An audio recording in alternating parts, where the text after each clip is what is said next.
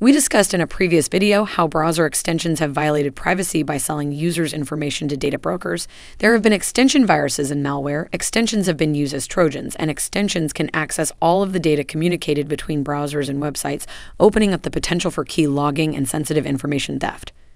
Browser extensions can also be used to enhance security and privacy by blocking and modifying data communicated between the browser and websites. Manifest version 3 changes all of this. This is our objective analysis of Manifest version 3 in regards to security and privacy. We do not get into opinions about Google's product strategy. Manifest version 3 seems to follow the general privacy sandbox model that Google is building within their broad platform from Chrome, G Suite to Android, keeping data within their platform and offering advertisers access to the user profile, basically metadata to advertise against. They also tighten up security and privacy controls quite a bit. As with most security and controls, it's a trade-off between security and functionality and/or ease of use, specifically for the developers. Google has moved to restrict what extensions can do in Chrome. This likely affects the other Chromium-based browsers. This includes Microsoft Edge and Brave, which are based on the open-source Chromium. Browser extensions are built around a background page where functions happen out of sight. Google Chrome's Manifest version 2 gives extensions in Chrome the choice of using an ephemeral, event-based background page, or to use a persistent background page. Google has implemented Manifest version 3, which removes the choice, instead requiring all extensions to be based on service workers. Service workers are ephemeral, event-based, JavaScripts that run in the background and do not have access to the standard website API. Ephemeral pages get shut down and restarted repeatedly. Service workers don't have the same freedom to execute code that websites do, and there are limits to how long service workers can operate. Service workers are designed to enhance website functionality. Ironically, browser extensions are now required to be based off of service workers. Chromium Manifest version 2 allowed Google Chrome extensions to read and modify all the data communicated with websites you visit. Extensions based on Manifest version 2 use web request, a flexible API that lets extensions intercept, block, or modify HTTP requests and responses. Manifest version 3 drops web request API data reading or viewing capability. It replaces it with declarative NET request API. Chrome's declarative NET request API lets extensions block or modify network requests by setting predefined rules without intercepting and viewing the data. The declarative NET request API requires developers to define what their extension will do with specific requests ahead of time, choosing from a limited set of rules implemented by the browser. This deprecates the ability for extensions to run sophisticated functions that analyze each individual request.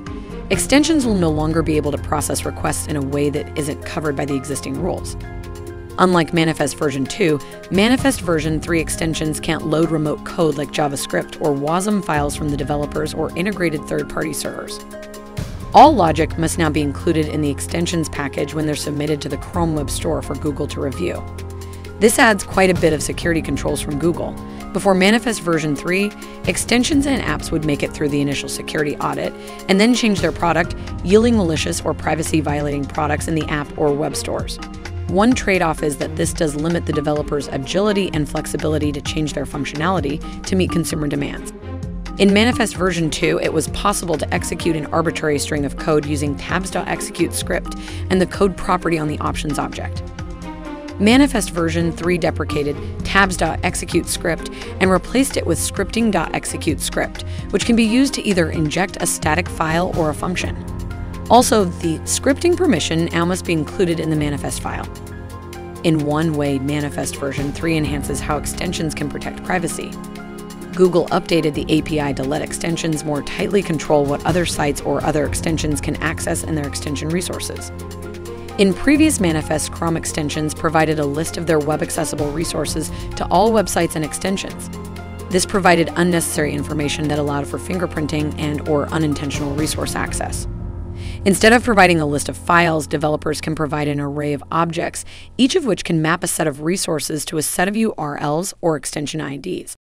As we said earlier, the changes are a trade-off. They reduce the vulnerability and attack surface associated with browser extensions.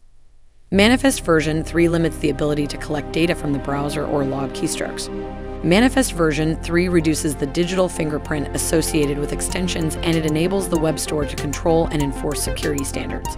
But extensions will also have limited ability to enhance security and privacy, because extensions have lost their capability to monitor the conversation between your Chromium-based browser and websites.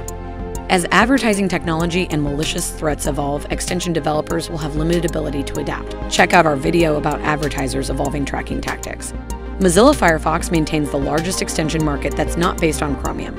Mozilla has said it will support Manifest version 3 in the interest of cross-browser compatibility, but will still provide more options and continue to support more robust API capabilities in addition to supporting Google's declarative NET request API.